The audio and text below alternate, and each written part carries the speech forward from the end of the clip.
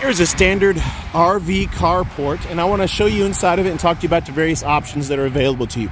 The widths, we start as narrow as 10 feet wide, and we can go all the way out to 40 feet wide for a standard carport. Your lengths, we go in 5-foot increments here, 5-foot increments, and we can start as short as 10 feet, but I don't know anybody that wants an RV carport that's only 10 feet long. We can go as long as 200 feet on your length, okay? And your leg height, we can start as short as 6 feet on your leg height. I don't know anybody that wants an RV carport that's that short. This one is 12 feet tall on the side legs, but we can go all the way up to 16 feet tall on your side legs. So let's go over that again. 10 feet, we start at 10 feet on your length, go all the way to 200. We start at 10 feet on the width, and we go all the way out to 40. We start at 6 feet on your leg height, and we go all the way up to 16. You have a couple of different roof options. This is your standard rounded corner style of roof, and it's got horizontal side panels and a horizontal ridges on the roof. That's your standard, and it's kind of your lowest price. Side panels, you do not have to get any side panels. Most people want some. They come in 3-foot increments, or we do a half panel, a single half panel, which is 1.5 feet. We can go in 3-foot increments all the way down the side of the building, okay? That's entirely up to you. The different roof styles I'll show you.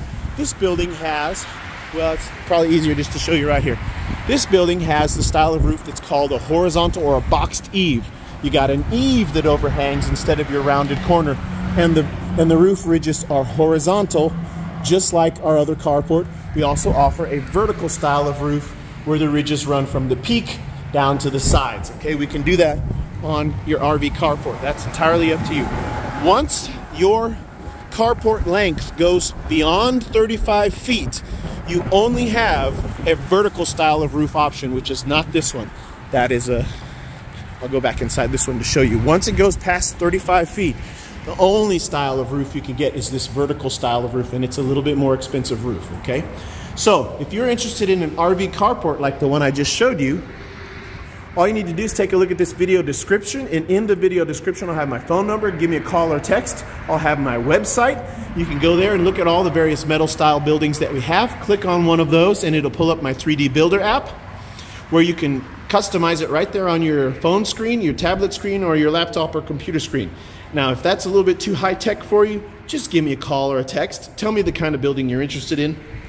Tell me the size dimensions you're interested in and what surface you want to mount it onto, dirt, gravel, asphalt, or cement. As long as you provide us with a level surface, we will install that building on that surface, and I'll build out that price quote, call you back, email you back, or text you back with the price information, okay?